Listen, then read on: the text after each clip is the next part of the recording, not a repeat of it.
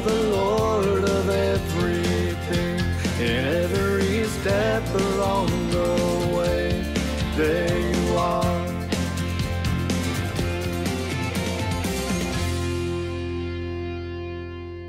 I've been in a series on preferences versus core values, how to maintain healthy relationships with others is what I've finally zeroed in on calling this.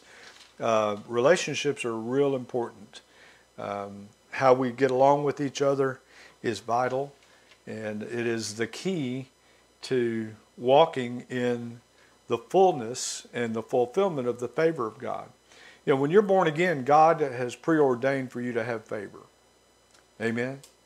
And God, we are here for the purpose of winning the world to Jesus.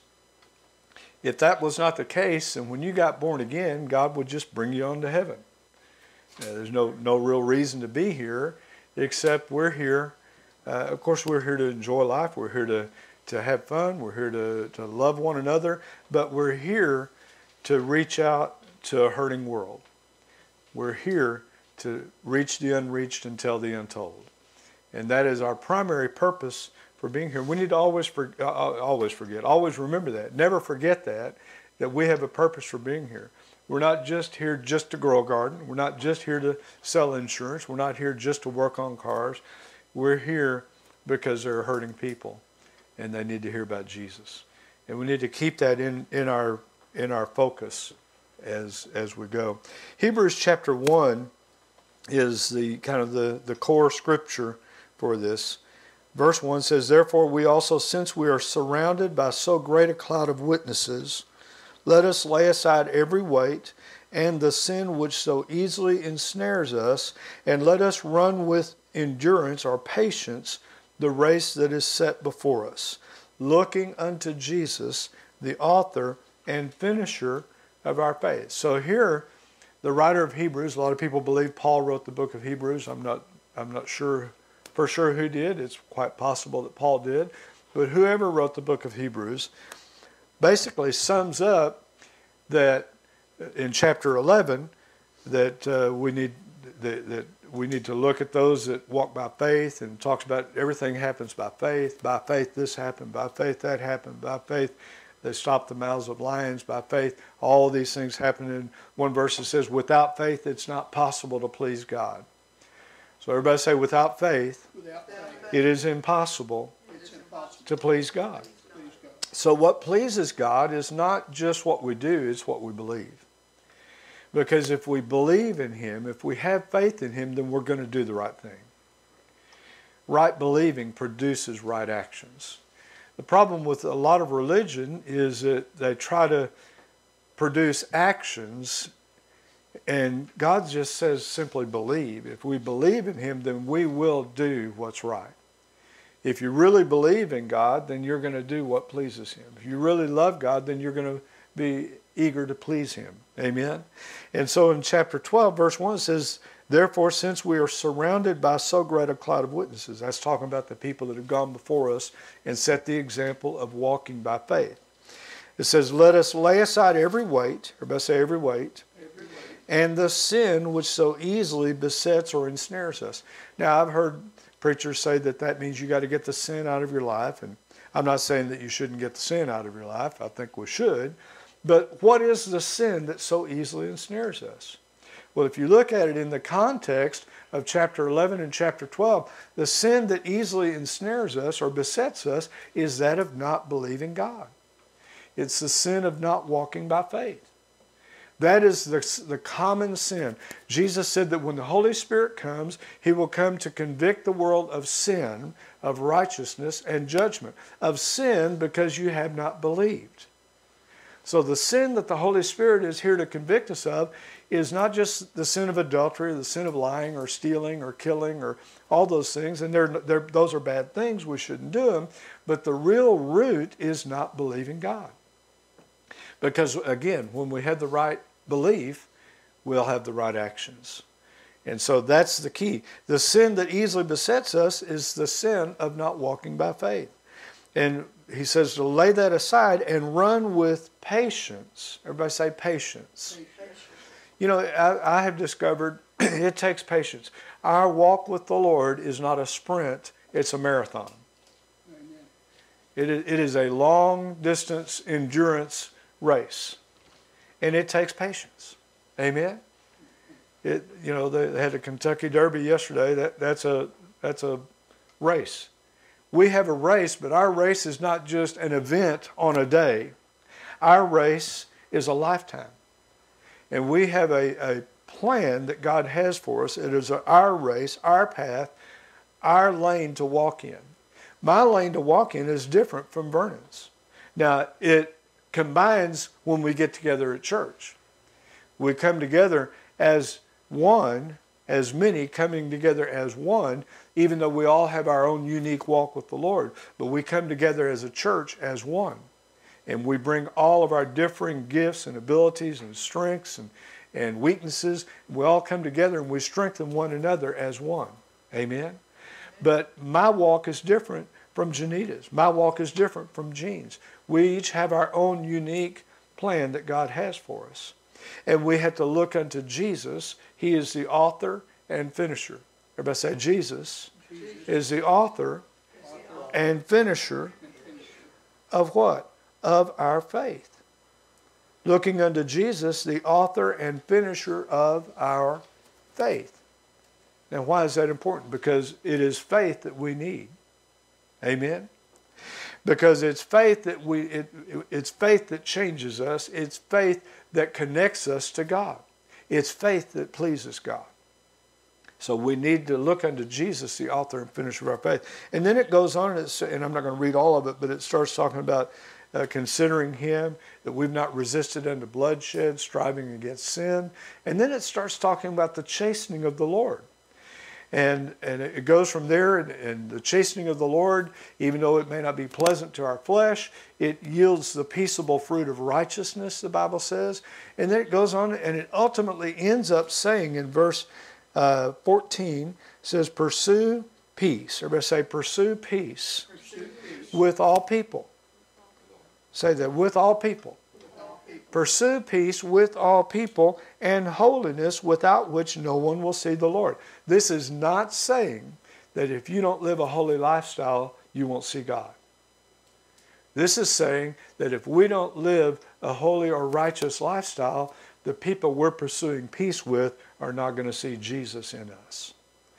So we need to live right, not because we're, self-righteous or arrogant or anything like that. We're no better than anybody else. We just have Jesus. What makes us better is Jesus, not us. Amen? Amen. And we need to live in a way that shows Jesus to the world. But this whole chapter here, if you understand it correctly, all of this is leading up to our goal, our plan. The plan that God has for your life involves other people. Amen? Amen.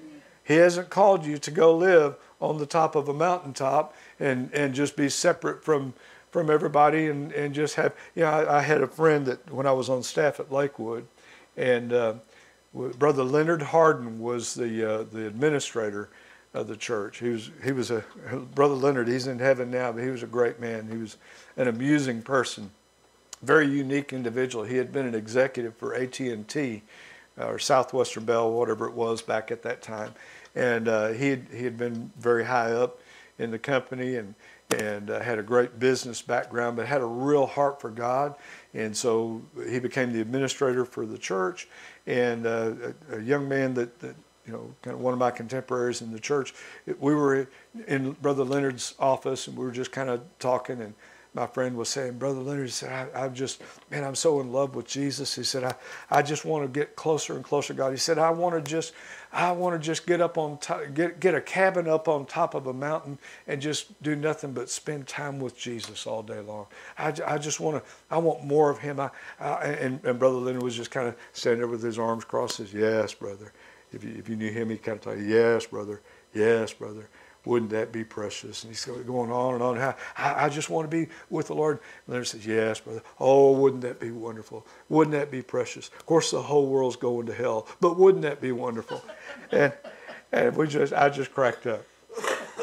Because we have a purpose for being here. Yes, we need to spend time with Jesus. Yes, we need to spend time on the mountaintop worshiping Him. But don't forget that we're here for a purpose. That purpose is to bring Jesus to the world.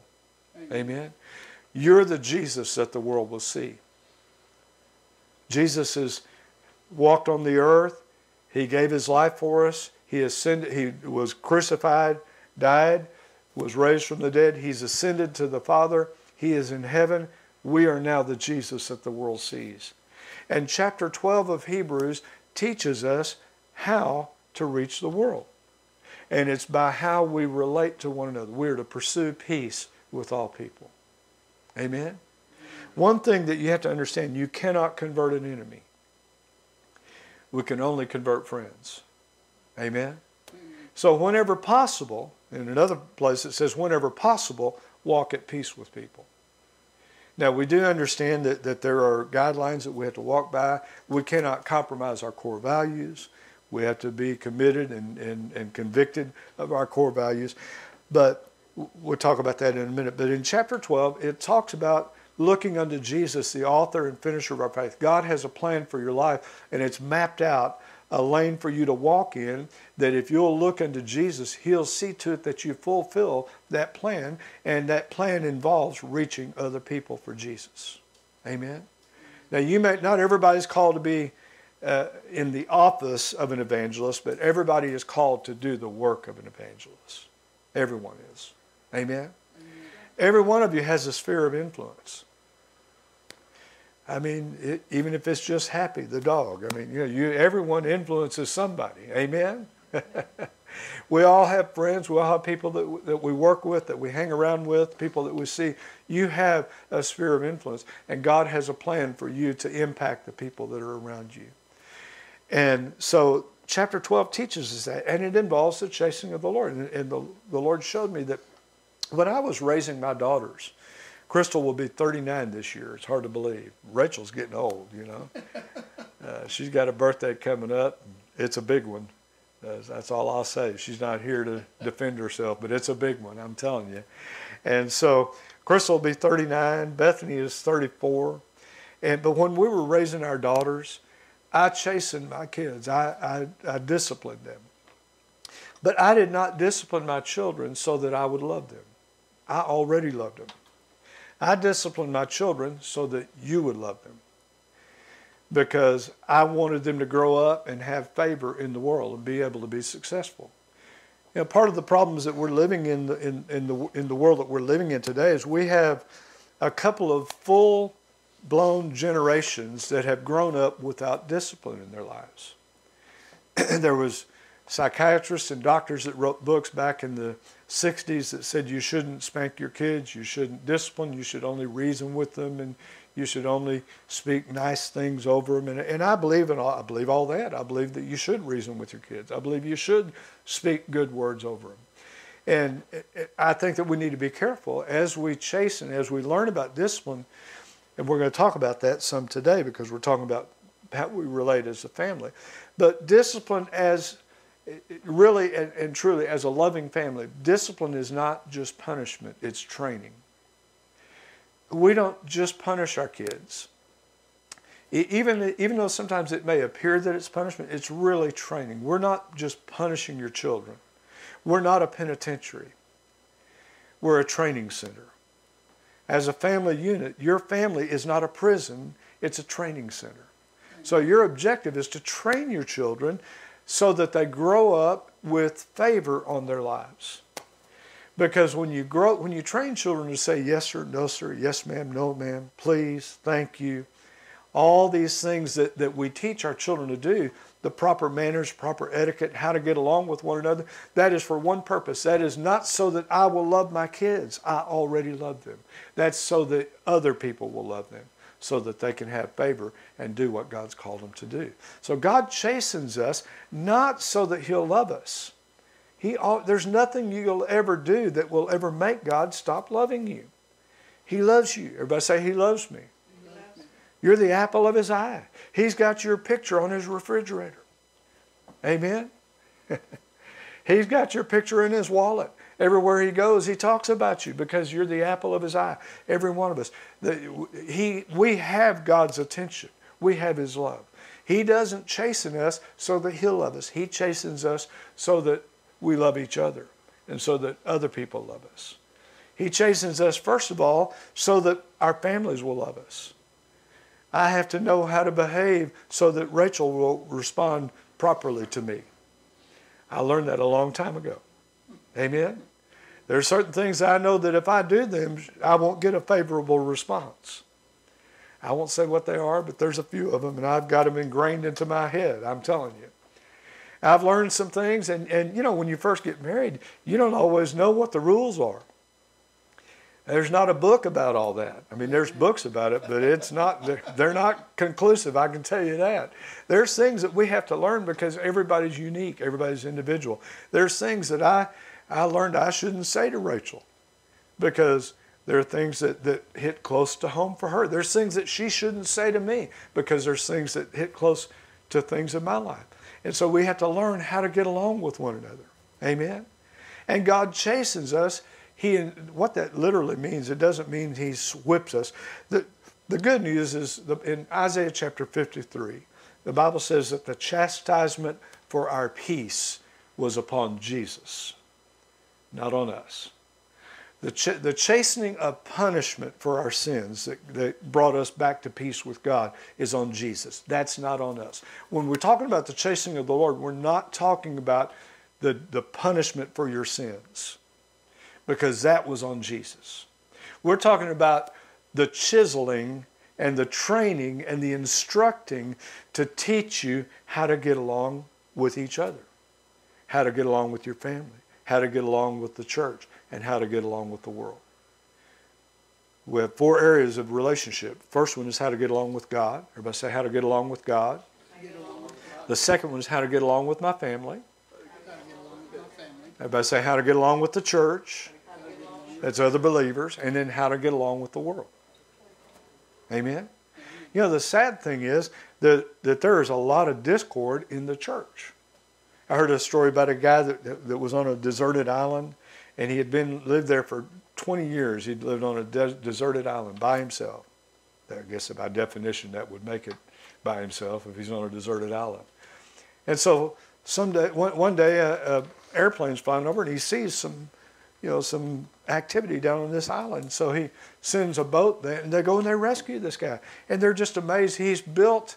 There are a couple of huts, and there's a different couple of shacks and different things. He had built his own little, kind of looked like a little village there. And they asked him, he said, what have you done here? And he said, I just a long time ago decided I needed to live like I was in civilization. So I built things. He said, this building over here that's my house. Said, and I lived in this house. This one over here is the grocery store. I went, as I stored things up, I put them in there, and I went grocery shopping every couple of days and took care of everything, brought that to my house. And this one over here, they said, well, what's that one over there? He said, that's my church. He said, I went there and I worshiped every Sunday, and a couple of nights a week I'd have worship services, just me and the Lord, had a great time.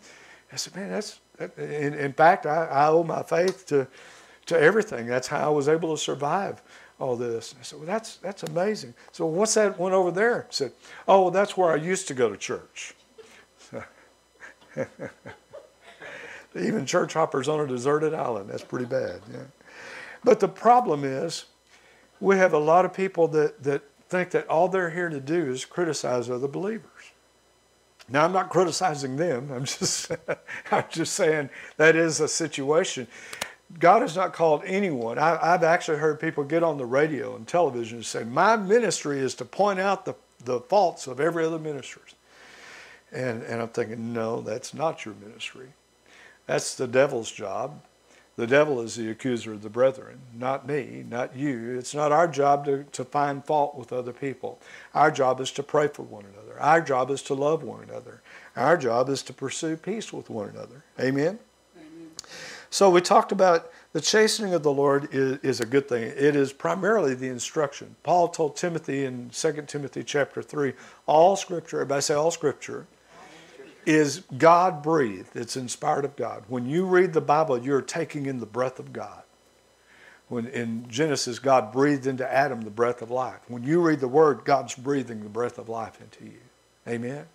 So all Scripture is God-breathed, it's inspired of God, and it's profitable for doctrine. Everybody say doctrine. For reproof, correction, and instruction in righteousness. Now, doctrine is what we believe. Reproof is what is the belief that becomes a conviction. It is something that is proved to us to the point that it is a conviction in us.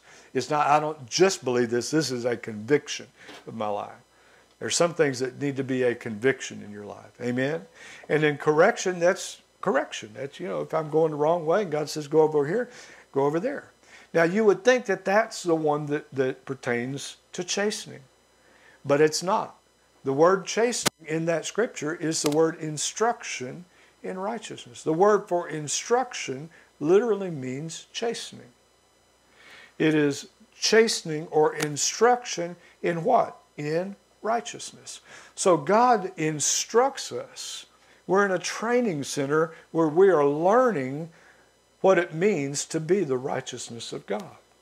And that's what empowers us to get along with one another. Because if I look at Zane like he's the righteousness of God, instead of like he's a sinner, then he and I have a common ground to get along with.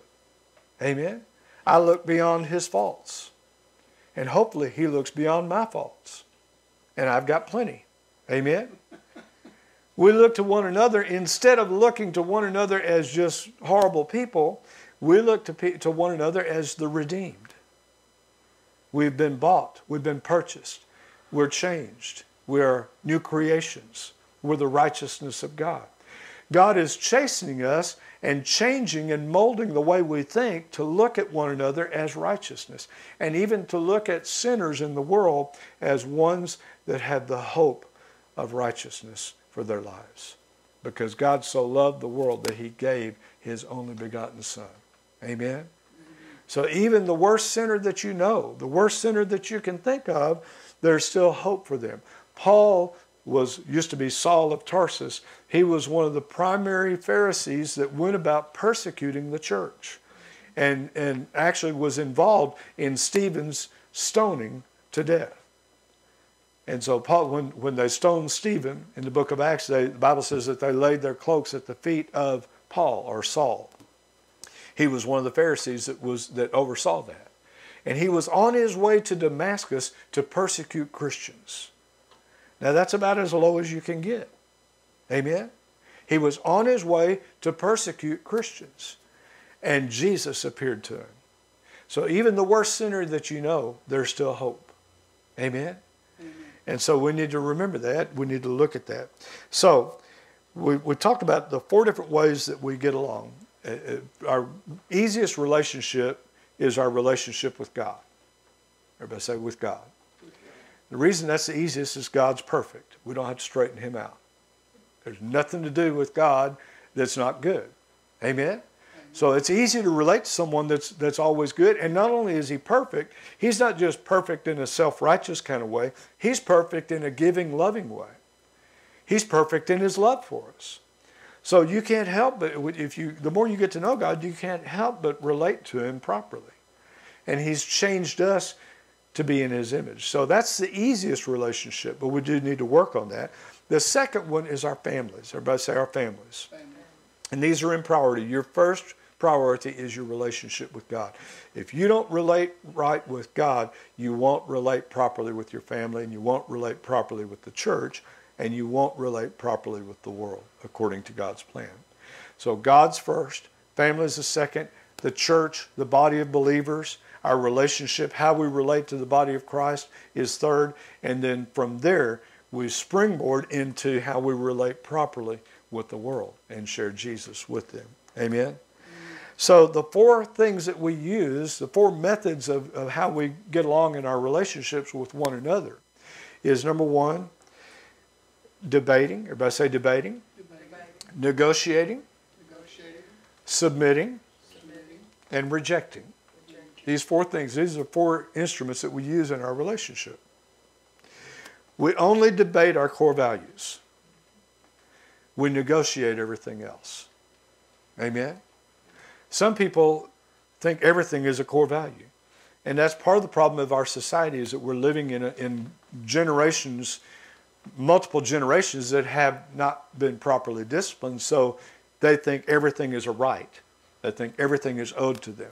I'm not trying to be political. I'm just saying that's the reality of the society that we're living in. And it's a worldwide problem. But particularly in this country, we have people that think everything is owed to them. Everything is a right. There's no winner. There's no loser. Everybody's a winner. They don't even keep score in sports. And everybody gets a trophy. Everybody wins. And I believe in being positive. I believe in being reinforcing of positive things with our children. But there needs to be discipline. There needs to be a training of how we are responsible. And not everything is owed to us. Amen? Amen. And so because of that, people think that because everything's owed to them, everything is a core value. Well, I have a right for that. I have a right for a college degree. I have a right for this and that, whatever it is. Well, you name it, I have a right for it. And so they don't negotiate it. It's a right. If it's a right, they have to debate it. So everything becomes a debate. There's no give and take. Nobody's willing to compromise on anything. Nobody's willing to give in any area because everything is owed to them. Everything is a debate. So that's the society that we're living in. But that's not us. Everybody say, that's not me. We can't change the world unless we change ourselves. And so that's why God disciplines and chastens us, so that we learn how to walk in patience, how to have endurance, how to keep our eyes on Jesus, how to love and prefer one another, and how to be givers and not just takers. Amen? Mm-hmm. And so we debate our core values. Our core values are the things that are non-negotiable. There are some things that are just non-negotiable. The fact that Jesus is my Lord and Savior is not negotiable. That is a core value. Amen? Whatever, by definition, anything that is one of God's core values needs to be my core values. God is love. Everybody say, God is love. So loving the world, or the people in the world, is one of God's core values. So that needs to be one of my core values. That's not negotiable. Amen? We love everybody. I don't care what color they are. I don't care how poor they are, how rich they are, what they believe, how sinful they are. We love everybody. Now, some people you have to love from a distance, but we love everybody. Amen? Everybody say, we love everybody. And I'm determined that our church is going to be a church that loves everybody. When somebody comes in this church, I don't care what color they are. I don't care how rich they are, how poor they are. Whatever their background is, whether you understand them, whether you agree with them or not. Love is not always about what you agree with. Love is what you believe. And I choose to love everybody. I may not agree with everything everybody says, but I'm going to love them. Amen? And that's what this church is going to do. We're going to be lovers. Amen? And so that's a core value. Everything else, anything that's not a core value, we negotiate. We don't have to debate everything. In a negotiation, the objective is for everyone to win. In a debate, the objective is for me to win. Amen? And then sometimes we submit. There are some people that we're called to submit to. The Bible says to submit to those that are over us in the Lord. As I follow Jesus, submit to me. Amen? And then the last one is rejection. Sometimes the most powerful word in a relationship is goodbye. Because there's no neutral relationship. Any relationship that draws you away from God, you can love them, you can have love for them, you can try to minister to them, but that doesn't mean that you have to stay close to them, because if they're drawing you away from God, they're dangerous for you. Amen? And so sometimes rejection is part of it. Now, in the family, last week we talked about husband and wives, and we talked about how that the husband is the head of the house, not in a domineering way, not in a I'm better than you way, not in a I'm smarter than you way. I mean, there are things that Rachel is smarter than me in, and there are things I'm smarter than her in. And so we work together as a team, and we submit to one another. And I've learned to listen to her. I've learned that when she says things, I need to pay attention. And that's something every husband needs to learn. If you're a husband, you need to know that you need to pay attention to your wife. Sometimes Rachel has said things to warn me of things that would happen, and if I didn't listen to them, bad things happen. Because she sees things that I don't see. And so I need to pay attention to them. But as a husband, I'm responsible for the direction our family goes in. I'm responsible for loving my wife. In Ephesians, the Bible says, wives, submit to your husbands as unto the Lord. And then it says, husbands, love your wives. We talk about how that most people look at women as the nurturers, the providers of love, and men are just the ones that go out and bring home the bacon. That's kind of a traditional worldview. But that's not what the Bible says. Now, it is true that men are to work, so are women to work. If you don't believe women work, read Proverbs 31. That's a working woman. Amen? So everyone works. Work is not male or female. Work is everybody. Amen? Whether you have a job or not, work is your purpose. Work is what gives a direction to your life, a purpose, a reason to get out of bed. So work is important. Amen? And the Bible says that he that doesn't work should not eat. Now, it's one thing if you cannot work. There are people that are unable to work, and that's different. But if you're capable of working and the work is available, then if you don't work, you don't eat. That's just what the Bible says. The Bible says that a man that doesn't provide for his own family and his own household is worse than an infidel and has departed from the faith. And so whether we provide for our families or not is important. That's an important thing. Amen? And that is one of our core values. But the man's primary responsibility is not just bringing home the bacon. The man's primary responsibility is to love. Husbands, love your wives, even as Christ loved the church and gave himself for it. So as a husband, my first and foremost job in my home is to love my wife. And by default, when I love my wife, then I love my children because they came out of my wife. Amen?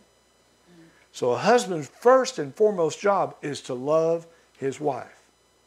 Amen? When a husband loves his wife properly, submission is not a matter of domination. Submission is a matter of working and cooperating together. I love Rachel and she submits to my love. Amen? The more I love her, the more I show her my love, the more it is natural for her to submit to my love. Because my love is always looking out for what's best for her, even over me. That's what love does. That's the difference between love and lust. Lust looks at somebody as what can they give to me? What can they do to satisfy me? Love looks at somebody like, what can I do for them? And husbands, love your wives. Amen? So when the husband loves his wife like Jesus loved the church, Jesus doesn't yell and scream and pitch fits and demand our submission. He simply loves us and we submit to him. Amen? Now the word does say to submit to him. He is the Lord. And we will honor him as the Lord. But the reason we can submit to him so freely is because of how much he loves us. So if you want proper order in the home, it starts with the husband loving the wife. Too often men try to command their wives to submit to them before they show them how much they love them. And that's a problem. That causes problems because it's hard to submit to somebody when you don't realize that they love you. Amen? Amen. Boy, that's good preaching, Pastor Steve. Amen. Hallelujah. Then the children. Everybody say children.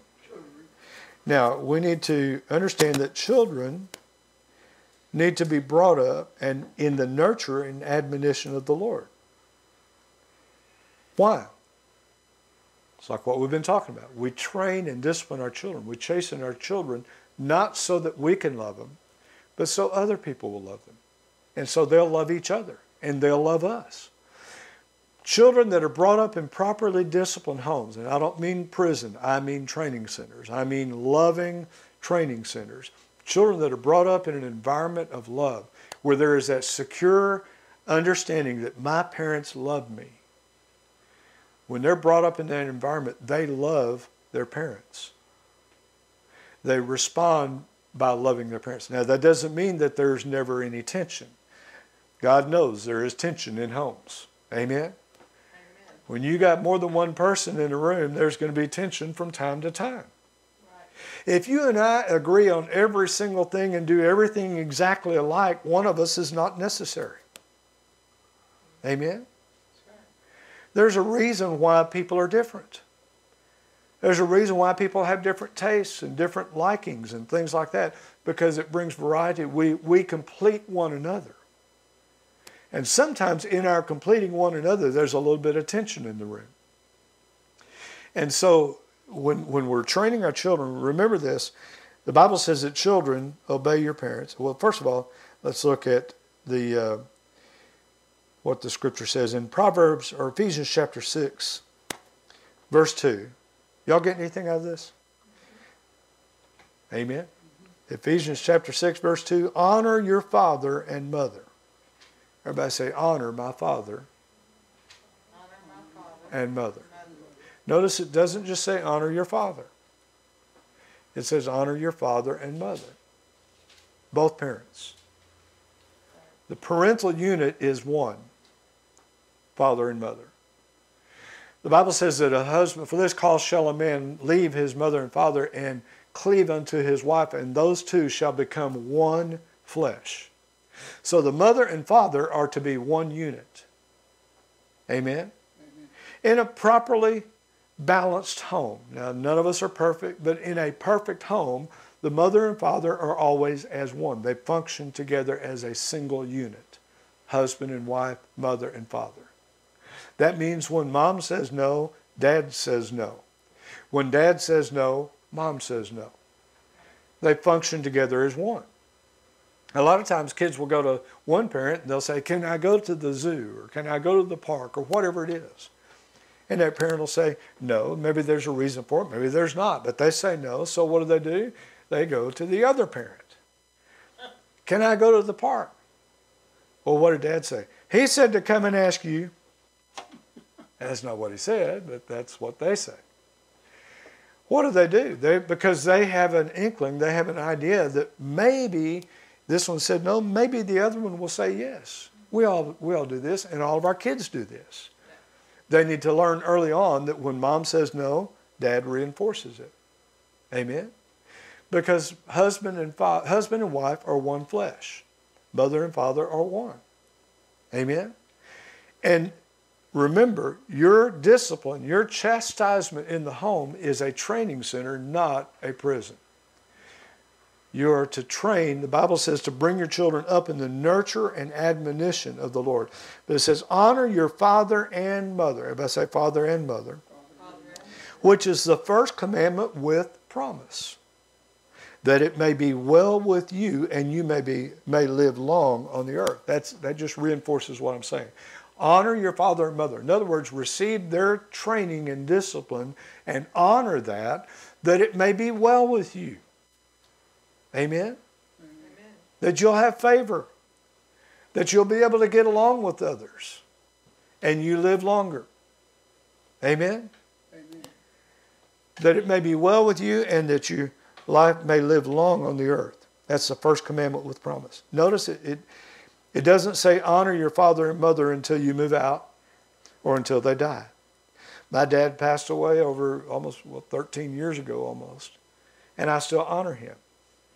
Now, after you move out, you grow up, you're not under their authority and dominion anymore, but you honor them. You'll honor your parents for the rest of your life. I still do things and honor my dad. He was not perfect. There's only, two people that are perfect I know, me and Vernon. And I wonder about Vernon. But I honor my parents. My mother and my father. I was very blessed to have two very godly parents. You may say, well, my parents were not very godly. Well, you can still honor them in a respectful way. You can still respect and honor them, even in their failures. And understand this, none of us are perfect. We've all made mistakes. I made mistakes when I was raising my kids. I know more about raising kids now than I did when I had them. You know, and so now when my daughters call and ask me for advice, I'm able to give them advice, but I tell them, I said, look, you're learning how to be a parent, just like I learned how to be a parent with you. I've learned some things because you taught me a lot.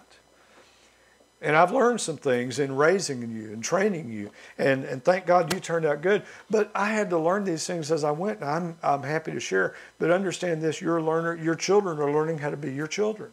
You're learning how to be their parents. When you have grandkids, you're going to learn how to be a grandparent. We're learning all the time how to do what we're supposed to do. Amen? And so we train our children, and our children honor us. But even though we make mistakes, our children still honor us, because that's biblical. Amen? So in all the flaws and mistakes of your parents, you can still honor them. Amen? And if they were good parents, then thank God you had good parents. If they weren't good parents, then thank God you know the perfect parent. Amen? Amen. Jesus, our Father, Father God, and Jesus, we have the perfect family. We have a perfect father and a perfect brother. Amen? Amen. We are now connected to the most perfect family in the universe. Amen. And that's God. Amen? So through God, we can honor our earthly parents, father and mother. Amen? I don't believe that discipline should be just the job of the father. A lot of people think, well, the dad's the disciplinary and the mom's the provider of love. Remember, the father's primary purpose is to provide love. Now, love involves discipline. In fact, one verse says that he that spares the rod hates his son. It doesn't say spoils the son. People misquote that verse. The people, the Bible says spare the rod and spoil the child. That's not what the Bible says. The Bible says spare the rod. He who spares the rod hates his son. But he who loves him disciplines him promptly. No, that's not saying punishment. We think of the rod as a punishment. It is a training instrument. Amen? Psalm 23 says, thy rod and thy staff, they comfort me. The rod of God is not something that he beats us with to punish us. It is something that he uses to instruct and train us. Discipline is not punishment, it's training. Amen? And the Bible says that children obey your parents, but then it goes on and says, fathers, provoke not your children to wrath. Look at Ephesians chapter 6. I'm getting close to closing. Y'all getting anything out of this? Thank you, Jesus. Children, verse 1, obey your parents in the Lord, for this is right.